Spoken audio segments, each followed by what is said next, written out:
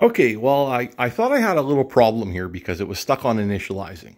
So we're back on part 2 of server hardware diagnostics for dummies. And, you know, I'm always a dummy at this despite having lots of experience and occasionally make mistakes.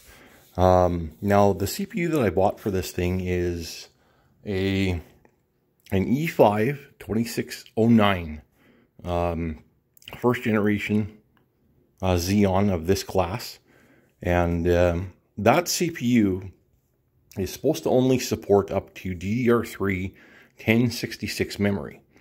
Now, initially when I built the other board, I wanted to go with the best memory that it could fit, which, you know, fortunately fit into this board as well, of the same class or generation. And I couldn't really find 1866 megahertz DDR3 memory that was really reasonable in like a 128 gig kit, so I bought this. And as you can see, that is 12800R, which is, I believe, 1600 megahertz, right? But this CPU that's in this at the moment is only a V1, and is supposed to only support, according to the spec sheet, up to 1066. But, you know, and previously, like just not too long ago, maybe an hour ago, after I decided to walk away for a bit, have a coffee, and consider my options, I was even looking on eBay at, like, how much would it cost me to buy 866 megahertz RAM or 1066, because that's what it's supposed to support. But, you know, sometimes motherboards are a little smarter and they can downclock memory to match a processor, perhaps. So, you know, I looked at this and I thought, well, I've got all 4 sticks of memory in here. Maybe that's just asking too much of the CPU. So I thought I'd try, well, I'll just try one. And then we got magic. It booted. So, unfortunately, I don't have a tripod or anything, but, you know, I can turn this off because there's no boot media or anything. And, yeah, it's booted. It booted.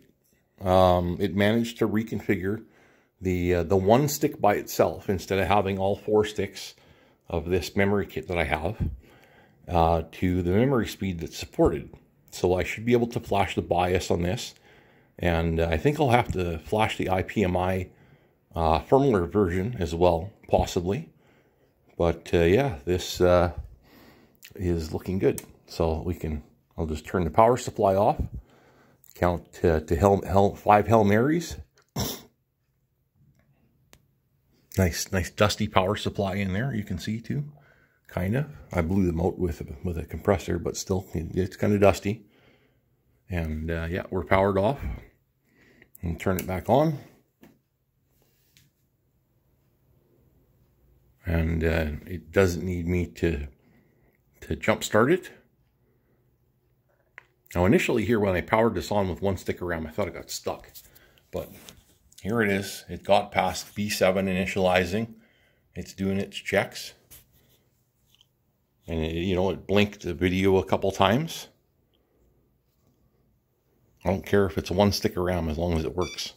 Oh, and there we go. And we got bleep, bleep, bleep, bleep, bleep. Initializing IPMI.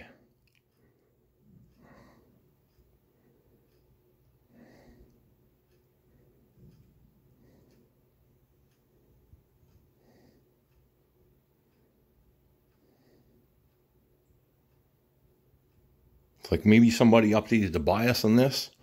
So, I don't know, maybe in the next couple hours, I'm just going to install like Windows 10 on this and see what I can figure out.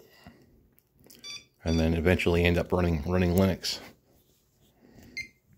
I'll just kind of leave it to do its thing. And I don't know, maybe after it's booted once, or booted a couple times, if it had a BIOS update on it and wasn't done, or allowed to reboot enough, it didn't fully update. Not sure. Yeah, and it has no boot media. So there we go. So this time I'm actually going to like try and turn it right off by doing a jump start.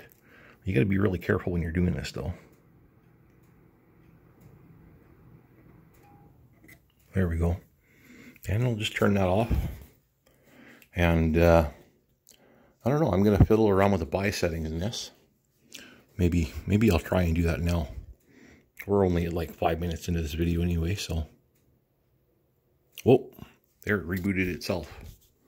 For whatever reason it did that. We'll see what the bias has to say about my attempts to make this thing cooperate with the latest and greatest of its generation. Press delete.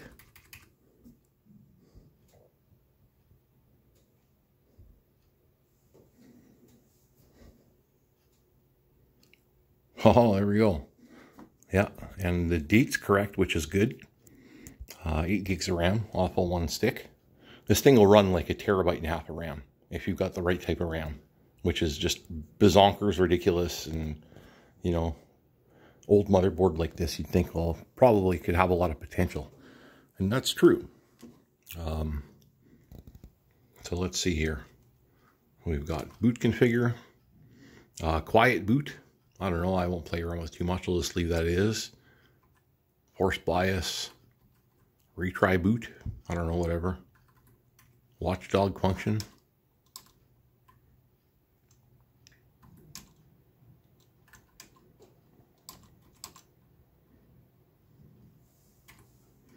Like bias options for days, right? CPU info. So there we go. We got our CPU that I bought. Like I said, it's a E5-2609. It's just a dual core, or quad core rather, pardon me. I think it is hyper-threaded too, so.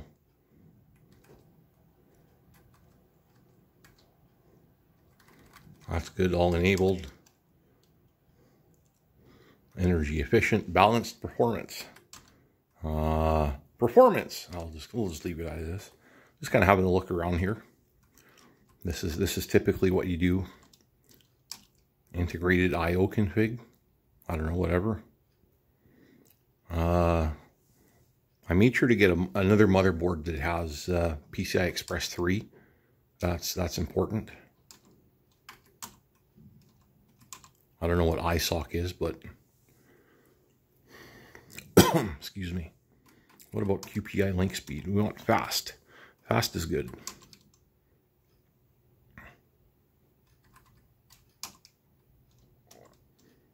DRAM RAPL, that's like voltage throttling for thermal management or something, I think. So we've got patrol scrub, demand scrub for ECC memory stuff, thermal throttling, device tagging, I don't know. Good enough. What about the South Bridge? South Bridge is all like peripheral stuff, I think. Got a bit of a cough today, so excuse me for that. I don't know. Detected the SSD, that's good.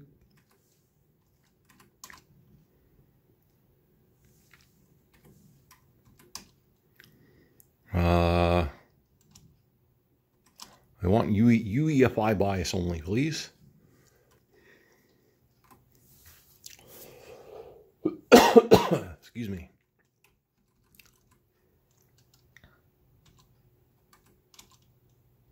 Active state power management, let's go auto. Above 4G, disabled because there's no auto.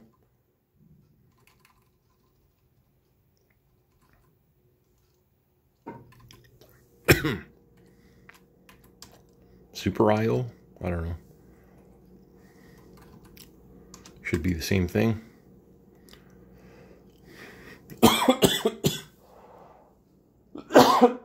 Woo. I could get a tripod or something for this.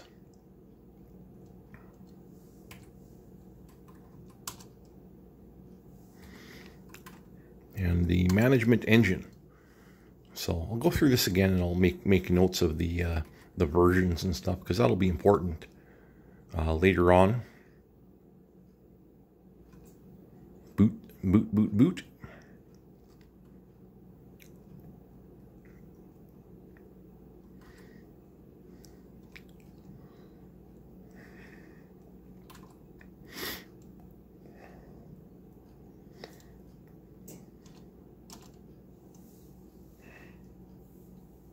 There we go. So yeah, it seems to be working. I just made one change to enable UEFI support. And that's good that it does UEFI. If you're going to boot a server for a NAS and you want to use like ZFS, zettabyte file system, it's much easier to... Maybe I should have turned off that quiet boot. It's much easier to have it boot from UEFI BIOS.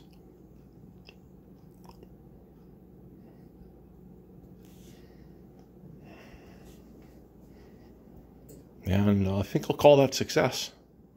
So more coming soon. You know, I'm doing like a one arm tripod deal here. So, and we're about 12 minutes in almost. Thanks for watching, and I'll try and do more of these soon. You know, when I get the BIOS updated, I'll be able to put both CPUs in, and hopefully all the rest of the faster memory, 128 gigs of memory, and we'll be good to go. Okay, cheers folks, compile long and prosper.